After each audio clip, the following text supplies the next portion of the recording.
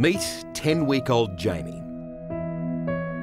A wonderful, normal, healthy baby girl, and just so precious to Mary and George.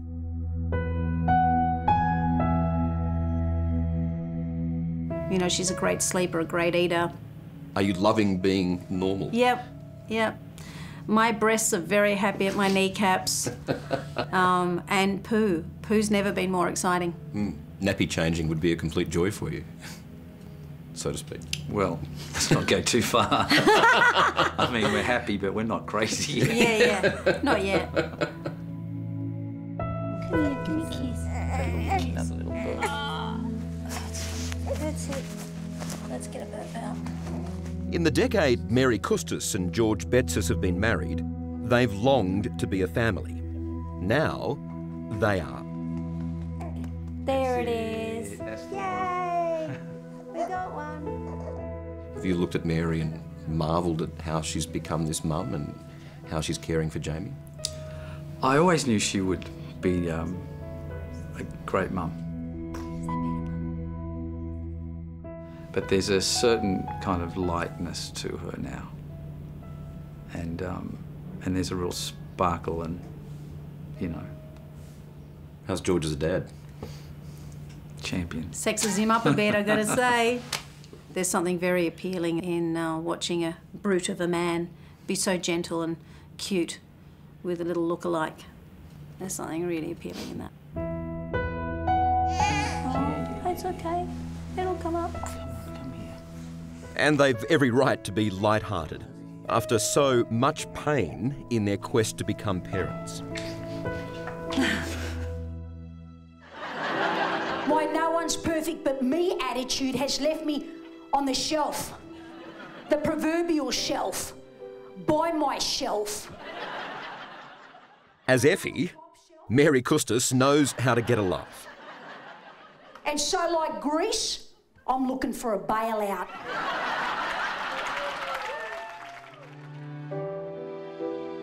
But behind the one-liners, we didn't know the battle she and George had been going through. Multiple IVF attempts in Australia were unsuccessful or ended in miscarriages. And we were trying again and again and again and again. And I won't repeat myself, but again. So, with equal amounts of perseverance and desperation, they turned to a world-leading fertility clinic in Greece, which specialised in the use of donor eggs.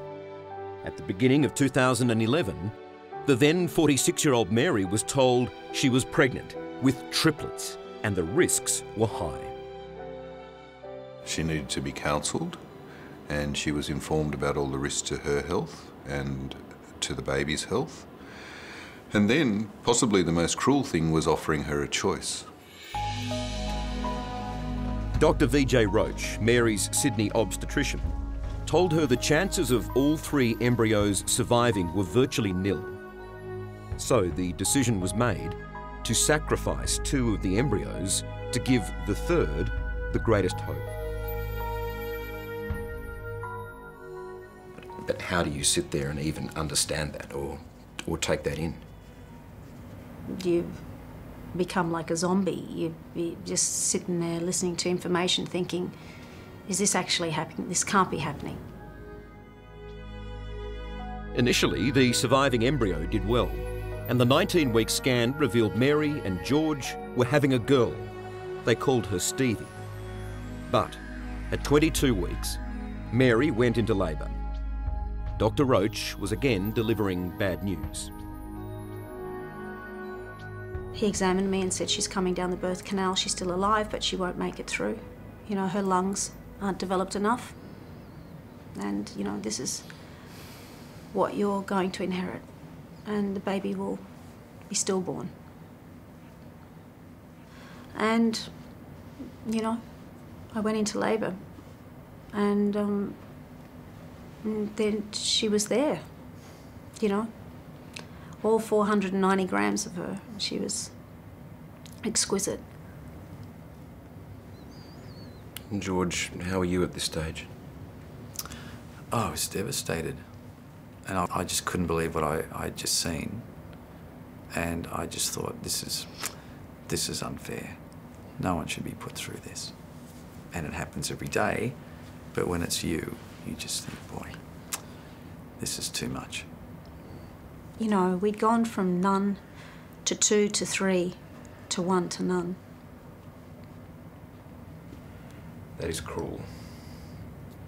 So cruel. None of that is what you imagine.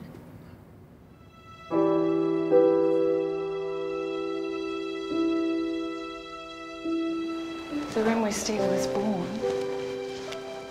For 2 days after their daughter's birth and death, Mary and George stayed with her in the hospital.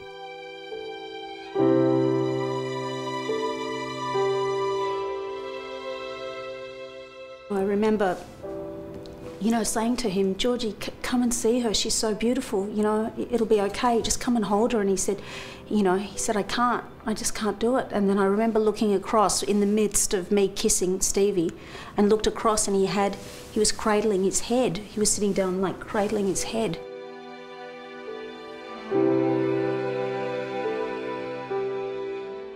I mean, at that point, my courage had deserted me completely. I couldn't hold Stevie the way Mary was holding her. That was just a step too far. I just found my knees were buckling, and I just thought, I need to hold my body upright, and I don't know how she's doing this.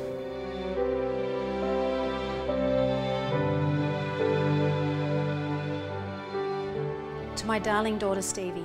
Mary found incredible strength in writing about her loss. A book and a letter to Stevie. As the Greeks say, the world is big. Find your place in it, my darling, wherever that might be, and know that you will forever be adored, loved, and remembered. Your mother. Coming up, Mary's tears of joy. It was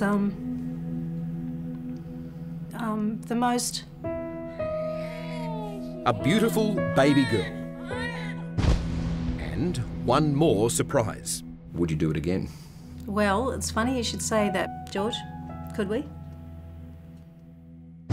That's next on 60 Minutes.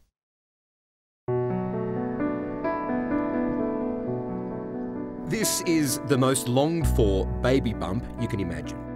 And Mary and George are both glowing. Ours was still a massive journey in between a huge loss and a huge win. Was there part of you that almost wouldn't let you believe that this was possible, that this was real, that this could have a happy ending? We didn't assume that we would get the happy ending. I mean, many people don't, and we were looking like we were not going to get it. I still went back to Greece on 3 occasions. I still did 6 other attempts after Stevie to get Jamie. That's a lot. That's more than most people do to get one child. Yeah. The first time they've done IVF, and yet I'm sure I've done over 20 IVFs. I don't even dare to find out the amount. Given everything you'd been through, why did you have that conviction that you shouldn't give up, that you should just give it one more go? I think experiences like this, you discover your limits and you test your limits.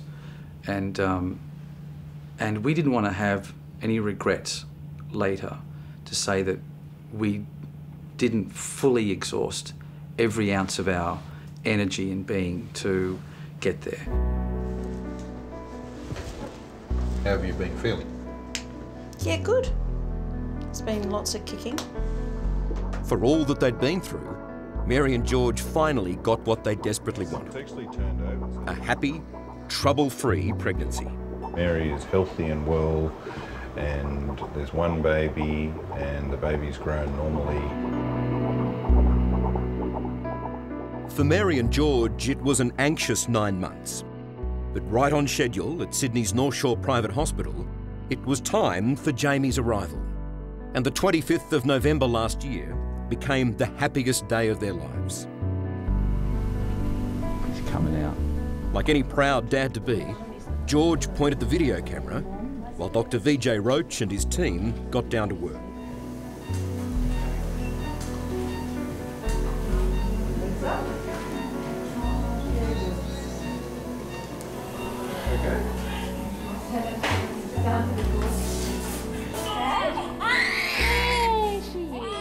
Within a few minutes, Jamie was born, and Mary and George were overcome with emotion.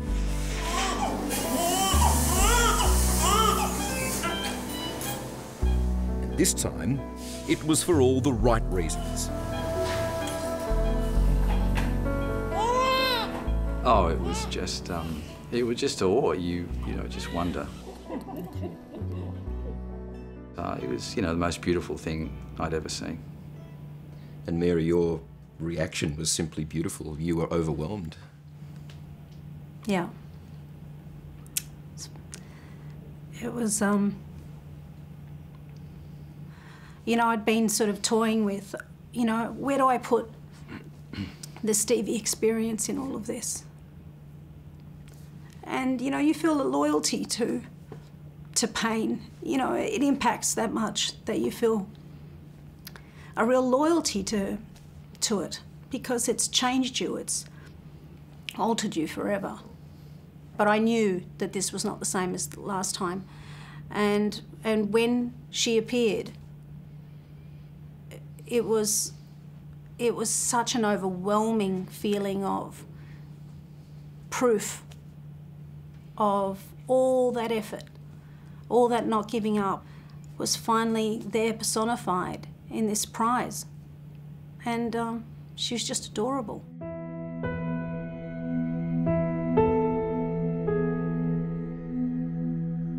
And it was just the most intravenous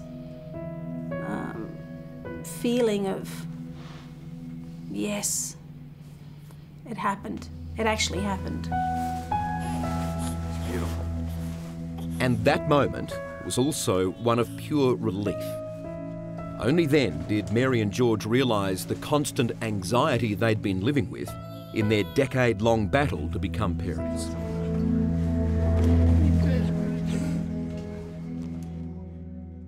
I had nothing to worry about anymore. It's like the last decade we've been sitting in a room with the lights out and someone just came and flicked the switch to on. And then you go, ah, that's better.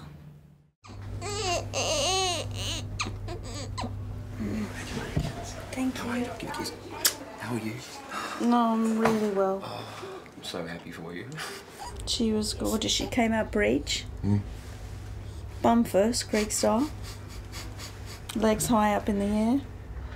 And then they turned her around and she was so cute. I was lucky enough to visit Mary and meet little Jamie just an hour after she came into the world.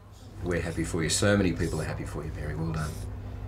I'll tell you, there's nothing good comes out of giving up. I mean, if I'd given up this, we wouldn't have got to this. It's beautiful. In the same hospital, in the same ward where they lost Stevie, Mary and George can finally and simply be happy parents to a beautiful, healthy little baby. I think she has my nose. And Mary's mum, Funny, is the proudest of grandmothers. Funny, how special is this moment? She's a kukla. A kukla? She's beautiful. She's stunning. Adorable. Look at her. That's what we're dreaming of, a comeback for the Giants. Jamie is now sleeping, feeding, and making all the right sounds. She's a content, gorgeous, fluffy, plump, little princess. Glory, glory to South Sydney. A little princess without a care in the world. Except for one thing. Down the track, she's going to have to referee the natural rivalry between Sydney-born George and Melbourne-born Mary. Good old Collingwood forever. They know how to play the game. They know how to win a premiership too. Don't listen to your mother. Here's the big question. Would you do it again? Well, it's funny you should say that because my mother's like, Next time we go to Greece, we go back to Pentos and we chuck another one in. And I'm like, yeah, I like the way you say it. It's like that easy. And my mother-in-law said, yeah, surely, you know, are we up for another? I don't know whether we could do it again. I can't see it. George, could we? He's thinking. I don't know. Yeah. I think we're pretty happy right now. Yeah. Hello, I'm Tara Brown. Thanks for watching. To keep up with the latest from 60 Minutes Australia, make sure you subscribe to our channel. You can also download the 9Now app for full episodes and other exclusive 60 Minutes content.